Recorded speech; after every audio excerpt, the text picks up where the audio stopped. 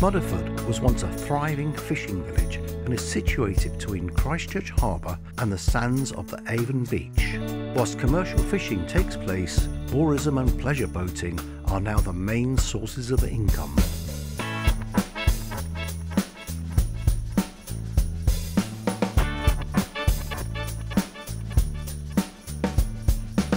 I would have taken a boat across to the beach, where some of the most expensive beach huts in the land are situated. Many cost a great deal more than my own humble dwelling. Not that my name's on the leads. As I was awaiting a phone call that required me to leave at a moment's notice, the ferry would have to wait for another day.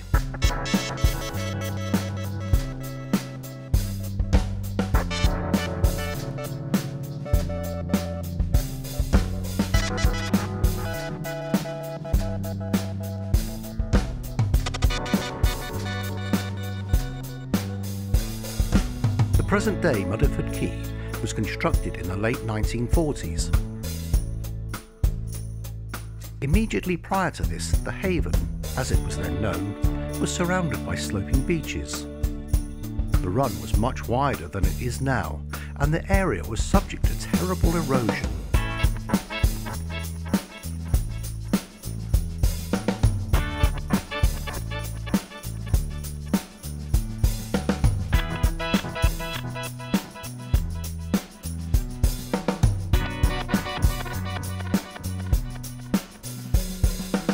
So much so that Christchurch Council purchased the whole area in 1945.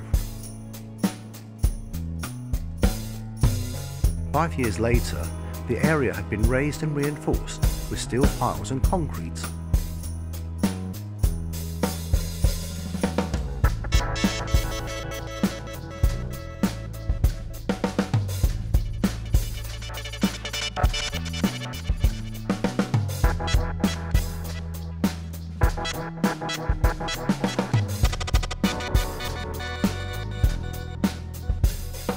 The quay is still in use today. It consists of the Haven Inn public house and a number of ex-fishermen's cottages. It is still used by local fishing boats as well as being a base for many water sports. The Royal National Lifeboat Institution has an indoor lifeboat station on the quay.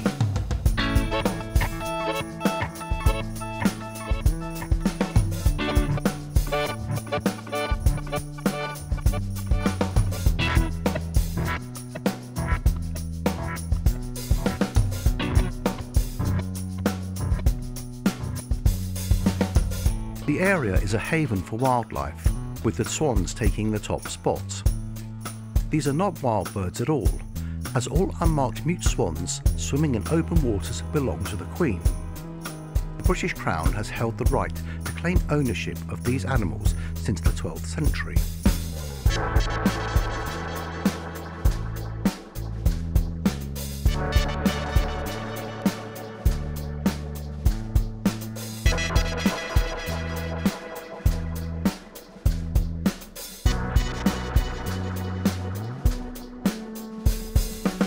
So there's a quick look at a small quay, just a few miles from where I live. Half the quay is for fishermen and weekend sailors, and the other half for tourists. With all of it, a great place to play with your camera whilst watching the world go by.